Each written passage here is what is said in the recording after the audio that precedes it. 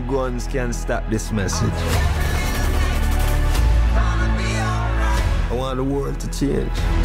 Welcome to WatchMojo, and today we're looking at fascinating details about Bob Marley that some viewers might not have known before seeing the 2024 biopic One Love.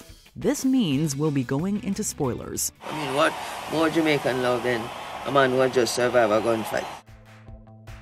Number 10. The impact of Bob Marley's music. Get Up, Stand Up, I Shot the Sheriff, and Redemption Song are just some of the hits featured in One Love. Redemption songs. Redemption songs. Even if you were already familiar with Marley's songs, you might have underestimated their cultural impact upon release. Not only did he bring reggae to a wider audience, he sought to spread a universal message of peace. You can't separate the music and the message. 'Cause every day we pay the price. And what is the message? Sacrifice. Peace. Beyond Marley's life, the film shines a light on the Jamaican political conflict, which has been ongoing for over 80 years. While Marley didn't resolve the conflict, he did help to ease tensions between the right and left through concerts like Smile Jamaica and One Love. Let's Get Together and Feel All Right sounds like a simple lyric. Knowing Marley's political background, though, it takes on a deeper meaning. Hear the children crying. One love. Hear the children crying. One heart. Number 9. Bob Marley's introduction to Rastafarianism. While we're only given glimpses of Marley's upbringing, these flashbacks touch upon crucial turning points that shaped the reggae superstar. Marty McPlanner was a Rasta spiritual leader who taught Bob. He was like a preacher. He preached Rastafarianism. Through Marley's courtship with his future wife Rita, we see how he came to adopt Rastafarianism as his religion. Although Marley was brought up Catholic, he became increasingly drawn to Rastafari during his time in Jamaica. Marley signified his conversion with the growth of his dreadlocks. How important are the dreadlocks? This? Is that This is part my of being a identity, Rasta? man. Yeah, this is my identity. Other than Emperor of Ethiopia Haile Selassie I, few Rastafarians have done more to spread the movement's message than Marley. As depicted in One Love, much of Marley's music is rooted in Rastafari beliefs. Religion and faith are two of the key themes behind Marley's album Exodus, the titular single drawing parallels between Rastafarians and Moses freeing the Israelites. We gonna walk, all right, through the roads of creation. Number 8. Going to Africa was important to Marley. Much of One Love revolves around Marley's European tour, although the singer repeatedly asserts that he wants to drop by Africa. Marley strongly supported Pan-Africanism, a political movement that encourages the unity of Africa's indigenous peoples. I said, Africa is really waiting for you there. As a matter of fact, if you go to Africa, you really might not come back. While Marley sought to share this message with a global audience, he also recognized the importance of bringing it directly to Africa. Since the film's third act primarily focuses on the One Love peace concert in Jamaica, Marley's subsequent trip to Africa isn't explored in great depth.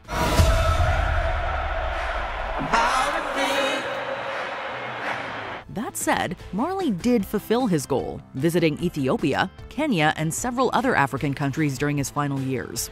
During this time, he released the album Survival, with songs like Africa Unite embodying his stance on solidarity. Africa unite, 'cause we're moving right out of Babylon. Number 7. The tension between Marley and Don Taylor. Aside from Bob Marley, this biopic spotlights lesser-known figures behind the legend. Among them is his manager Don Taylor, who got shot with Marley and 2 others during an assassination attempt. Don Taylor, Bob, and myself was in the kitchen. Taylor survived, although his professional relationship with Marley was in store for another brutal confrontation. As One Love suggests, a financial dispute prompted Marley to physically attack Taylor. In the film, the fight is diffused quickly, with Rita and several others holding Bob back. Based on first-hand accounts, though, the aftermath entailed hours of interrogations and threats. Yeah, I saw him kick his ass. In fact, we questioned him for almost 3 hours that night on tape. Taylor wasn't as easily forgiven as the film implies either. The timing of the incident is slightly off as well, but the film ultimately gets to the center of where this partnership took a bitter turn. We were on the 23rd floor and they kind of held Don outside the window for a minute. Number 6. Marley's exile to England. Following the attempt on his life, Marley showed Jamaica that he couldn't be so easily broken. Marley didn't turn his back on Jamaica, but with his life in jeopardy, he was compelled to leave his home country for a period. After the shooting, he was, I wouldn't say scared, but just hurt. Too hurt to face Jamaica. He'd spend the next 2 years in England where he recorded Exodus, which played an instrumental role in building a bridge between reggae and the UK. Although not featured in the film, it was during his voluntary exile that Marley also recorded the album Kaya. Aside from his music, One Love explores how the move to England affected Marley's personal life. Marley was separated from his children throughout his stay, and while Rita eventually joined him in England, the marriage wasn't without hurdles to overcome. Is this love, is this love, is this love, is this love that I'm feeling? Number 5. Marley was half white. Although Marley's father is portrayed as an enigmatic figure, the audience can immediately tell that he's Caucasian.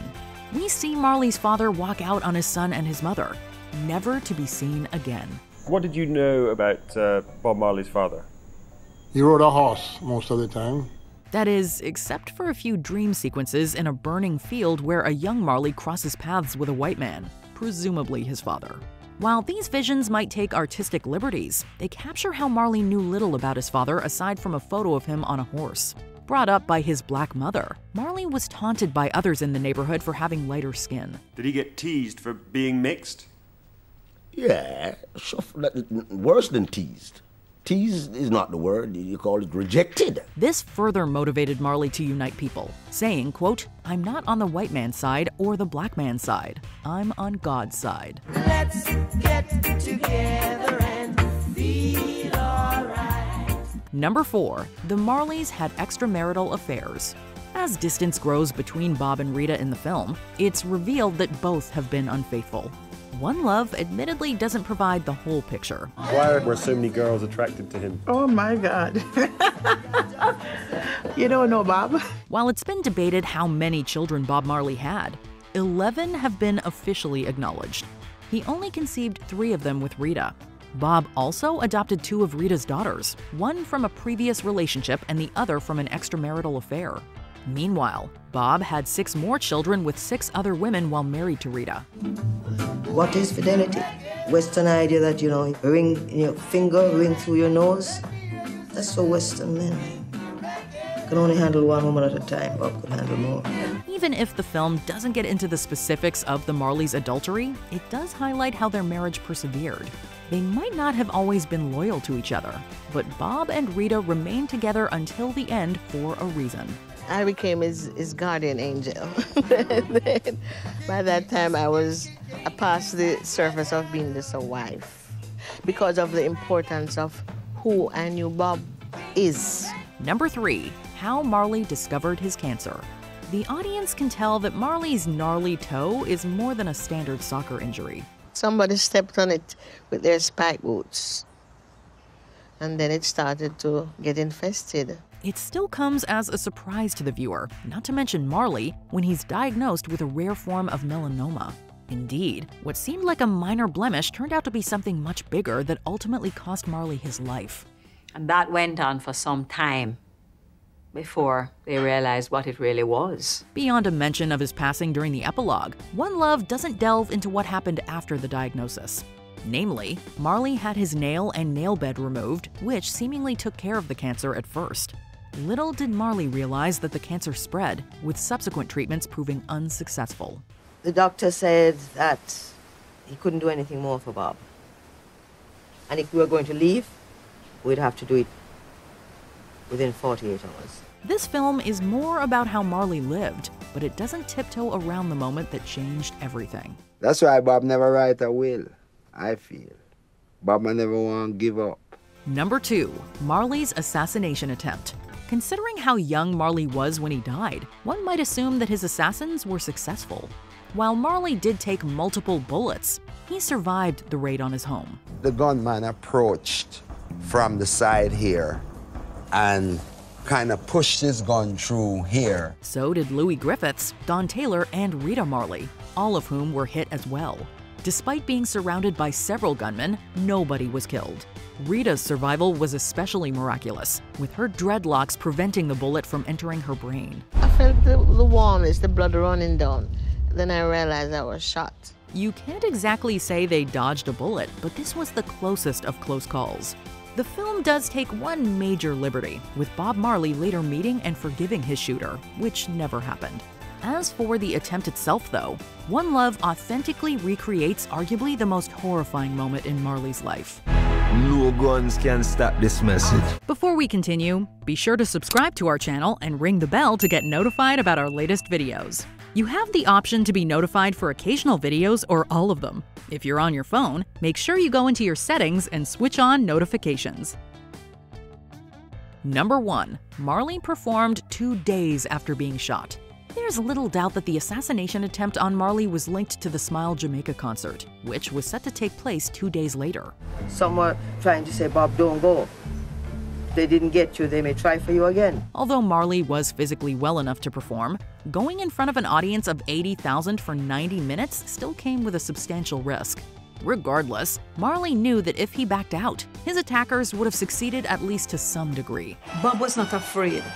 Bob knew that if anything happens while he's doing his work, he knows that the Almighty God is protected. Rita proved resilient in the face of violence and repression as well, going from the hospital to the concert where she performed with her husband.